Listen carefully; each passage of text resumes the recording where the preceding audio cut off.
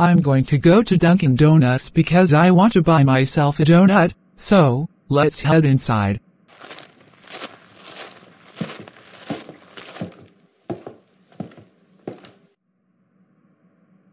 God, I seriously have to wait in line in order for me to get my donut. I really want my donut so bad. What am I going to do? Did someone order a chocolate frosted donut? Hey, who says I have to wait in line to get a donut? I can just take the chocolate frosted donut instead. What could possibly go wrong?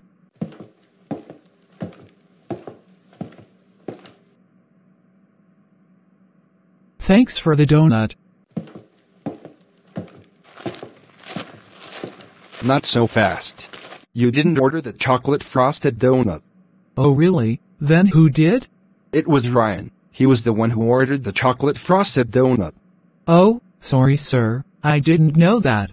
It doesn't matter. I can't believe you tried to steal Ryan's donut from Dunkin' Donuts and get away with it. You know you can get arrested for doing that stuff. That's it. I'm gonna have to send you home while I notify your parents about this. Now give me the donut and leave this area right now. Hello, Evil Rosie's parents. This is the employee speaking. Your daughter was trying to steal the chocolate frosted donut from Dunkin' Donuts, which was ordered by Ryan. But luckily, I stopped her just before she could get away with it. But anyways, ground her when she gets home. Alright, thanks and goodbye.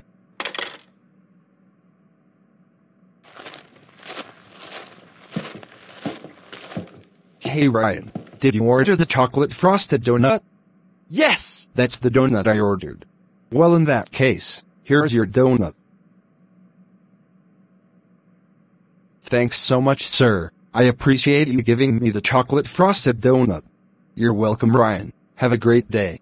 You too. At Evil Rosie's house.